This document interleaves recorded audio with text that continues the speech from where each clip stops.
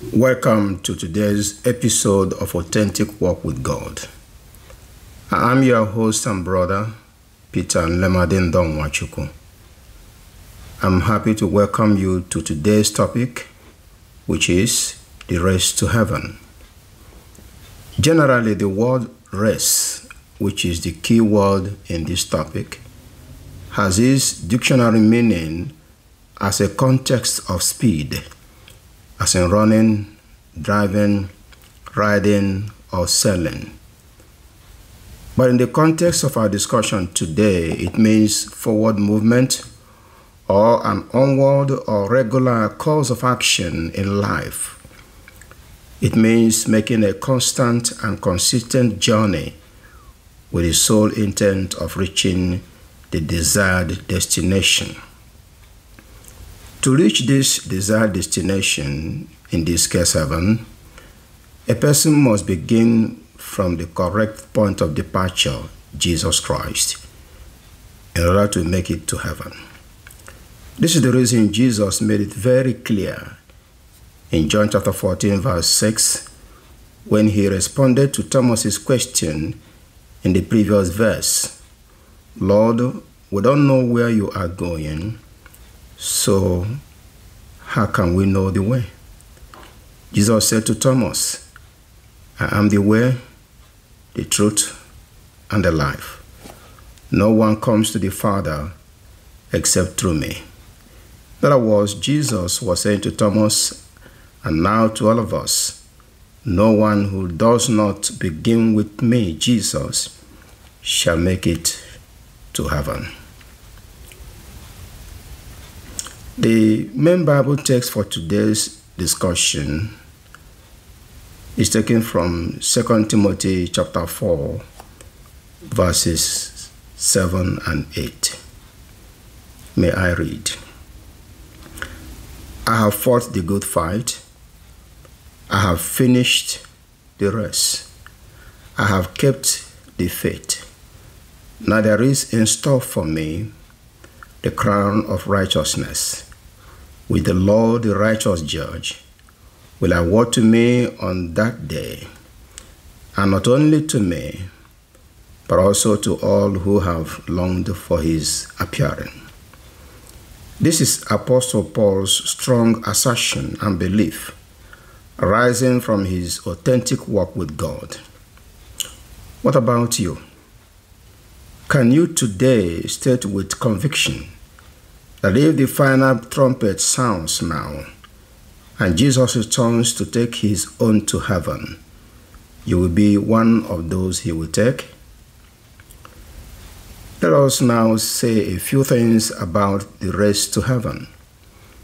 It is very important to note that this race begins with Jesus here on earth. It continues with Jesus and ends at his feet in heaven. It is an individual race, and everyone is running on his or her own track. It is not a collective race involving your spouse, your entire family, your pastor, or your church, to which you must pay allegiance. Everyone in these relationship circles is running his or her own race. It is equally important for you to note that none of these significant persons in your life will be your rewarder at last. None of them has what it takes to reward you.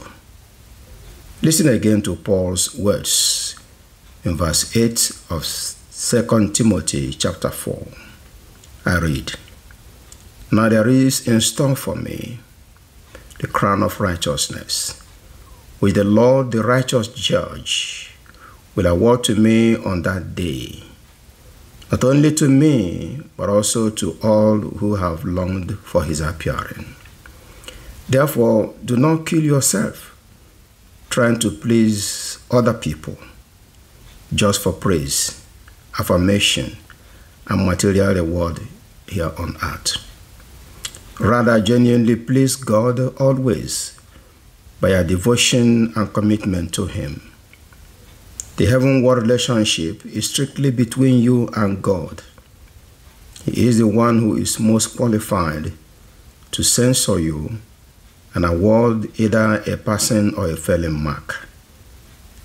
You may, with your counterfeit religious performances, deceive your pastor, your Sunday school teacher, your parents, and some other persons in your life who you are answerable to here on earth.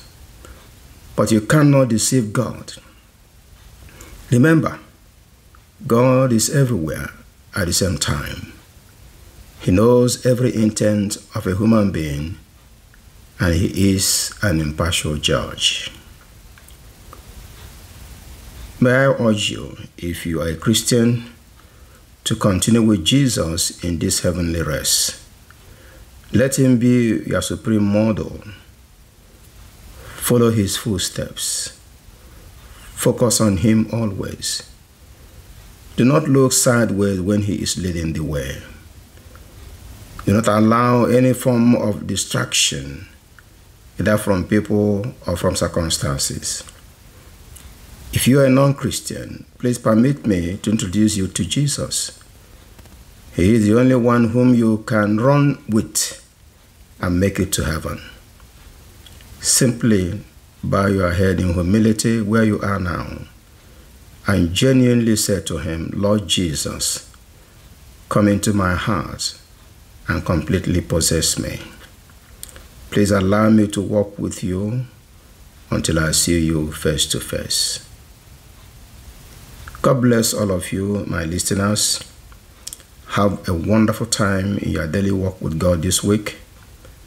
Until next week when we meet again on this same platform, it has been your friend and brother, Peter Nlemadendon Nwachukwu, Director, Center for Family Life and Pastoral Care, Owerri, Nigeria.